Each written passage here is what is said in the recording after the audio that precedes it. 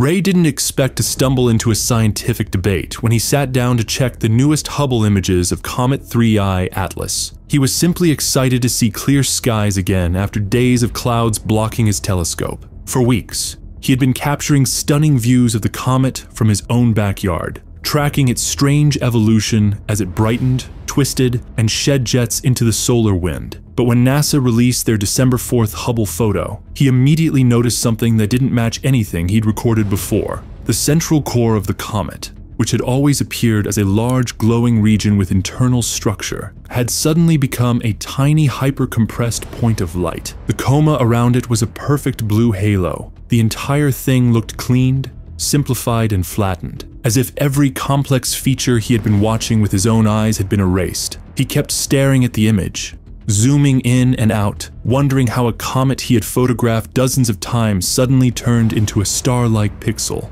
Even NASA's earlier Hubble OBS from November showed Atlas as a bright, extended core with a defined shape and hints of texture. Yet now, the new release showed it as nothing more than a mathematical point surrounded by a soft glow. Something wasn't consistent. Either the comet magically transformed overnight, or the processing techniques had changed drastically. So Ray did what any curious observer would do. He went to the Hubble database himself. Hubble makes its raw exposures publicly available, but only a small percentage of people ever bother downloading them because the images come unprocessed, black and white, unaligned, full of cosmic ray hits. No color, no sharpening, nothing. He filtered by observation date, found the exact December 4th files NASA used for the press release, and downloaded all 4 exposures. Each one was around 272 seconds long, 4.5 minutes per frame. That number alone made him pause. Earlier, Hubble observations of 3I Atlas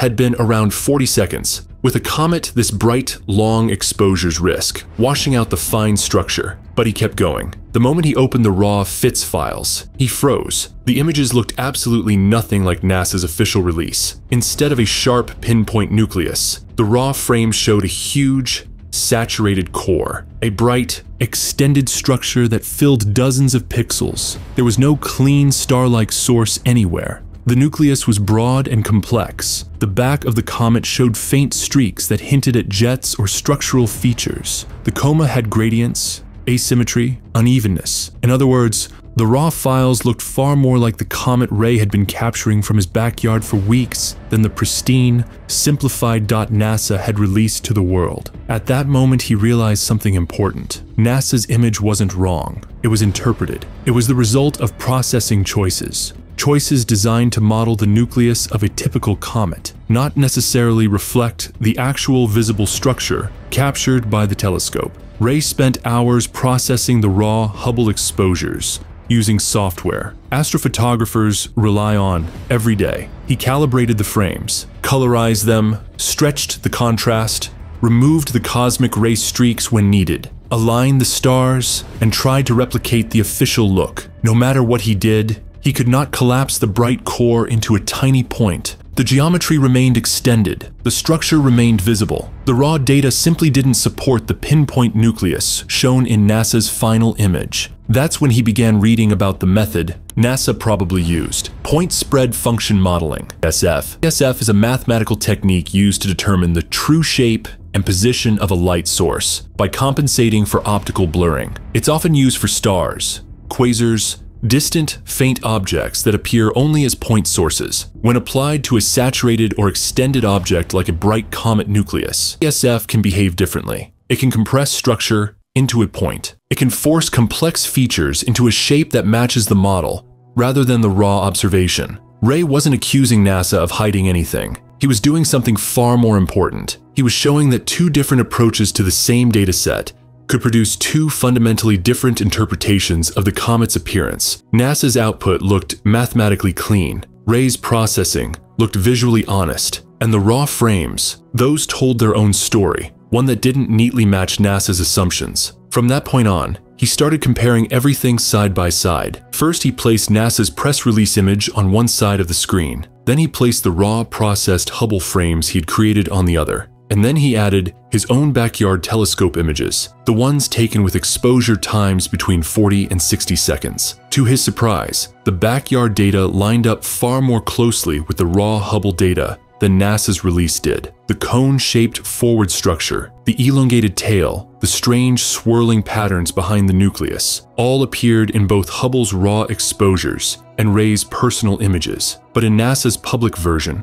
all of this was gone. Every detail, except the mathematically deduced point of light, had vanished. Ray knew why this mattered. 3I Atlas has been acting like no comet we've seen before. It brightened early, changed structure rapidly, displayed unusual jets, and showed complex internal motion. These are not things you want removed by smoothing or modeling. If a comet is behaving strangely, the visible structure is the science. Erasing it by algorithm risks losing the entire story of what the object is doing. He even pointed out the exposure issue. Hubble's December 4th exposures were simply too long. When an object is bright and active, short exposures reveal more detail. Long exposures saturate the core, turning it into a white blob that processing algorithms then struggle to interpret. Had Hubble taken 20-second or 40-second exposures, Ray believes we would have captured rotation, jet activity, maybe even internal structural changes. Instead, the long exposures created an over-brightened image that SF modeling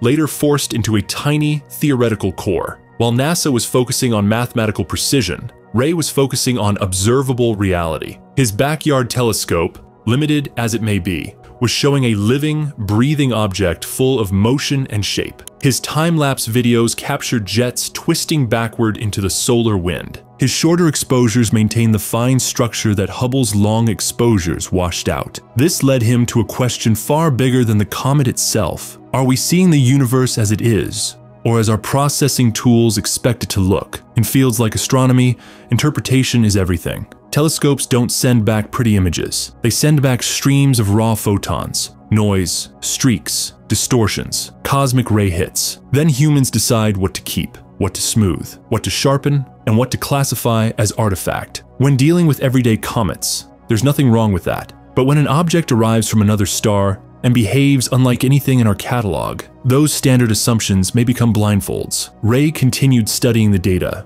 and realized another issue. The NASA release lacked the back structure. In the Hubble raw frames and Ray's ground images, the tail wasn't a simple fade of dust into background darkness. It had layers, jets, spirals, and movement. Yet in NASA's final image, the entire back region looked empty. He zoomed in again and again at both versions. In his own images and in the unprocessed Hubble frames, he could see faint curves, jets bending backward. He could see a textured fan-like shape expanding away from the nucleus. He could even see thinner filaments, like spiral arms rotating around the core. But NASA's release showed none of it. This wasn't because NASA deleted data. It was because their approach prioritized nucleus modeling over coma structure. They weren't trying to hide anything. They were trying to do orbital science, but the consequence is a real loss of detail, especially for an object this unusual. He ran another test. He took the official NASA image and zoomed as far as possible into the nucleus. The core looked smaller and sharper than in any of the raw exposures. Then he did the same zoom on the raw frames and on his backyard data. The raw Hubble frames were saturated. The nucleus was large and bright.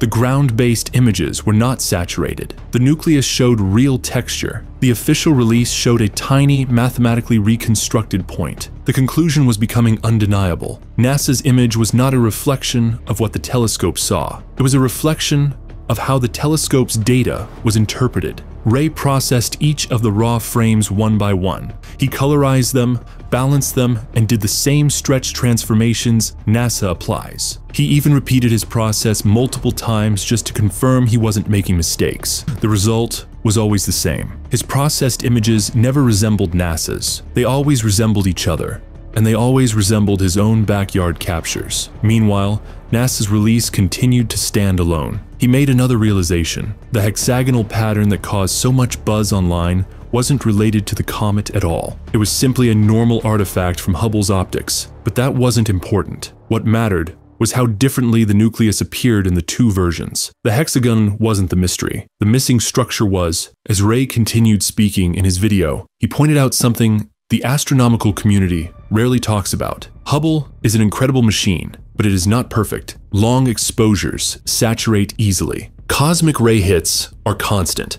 The software used by institutional teams assumes certain things about how a comet behaves, how bright nuclei spread light, how dust structures behave in the coma. For most comets, these assumptions work fine, but 3I Atlas has not been following the usual rulebook. When an object breaks the pattern, processing pipelines should adapt, but they often don't. They produce the same kind of image they always produce because that is what the workflow demands. Clean nucleus, even coma, simplified structure. But nature doesn't care about workflow. Ray's time lapses continue to show swirling, spinning jets, features bending and curving, segments of the tail brightening and dimming, the entire coma rotating in a way that isn't typical. Other amateur astronomers around the world were seeing similar things. The comet wasn't smooth, it wasn't stable, it wasn't symmetrical, and that's exactly what makes it scientifically important. If the rotating jets are real, they tell us something about the comet's internal structure. If the cone-like forward shape is real, it suggests directional outgassing,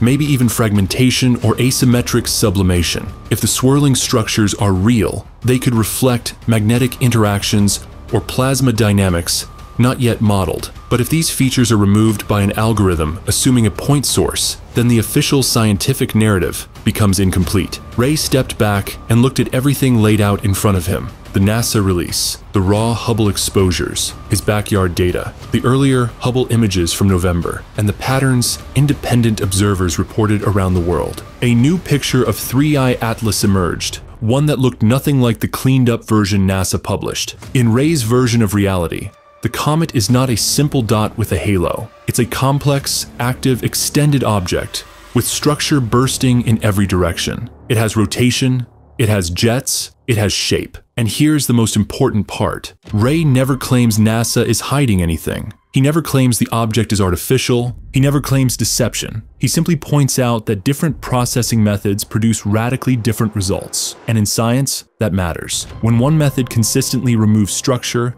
and another consistently reveals it, the question becomes, which one reflects the physical truth? Ray ends his demonstration by encouraging people to subscribe, not for clicks, but because he wants people to see the comet with their own eyes, through his lens, without institutional filters. He wants transparency. He wants comparison. He wants people to understand that astronomy, like any scientific field, is shaped by interpretation. Independent observers like Ray serve as checks and balances for institutional science. They bring fresh eyes, fresh methods, and sometimes fresh truths. They remind us that data is not reality. Data is a starting point. Interpretation is what makes or breaks the story. In the case of 3I Atlas, the story is still unfolding. And thanks to Ray, we're seeing a version of that story that is raw, transparent, and grounded in what the telescope actually captured, not just what an algorithm thought it should look like. If there is one lesson here, it's this. When an object behaves unlike anything we've seen before, don't rush to fit it into familiar molds. Let the data speak for itself. Let independent observers contribute. Let the sky tell its truth, even when that truth looks messy. Because sometimes the most important structures in the universe are the ones that get smoothed away.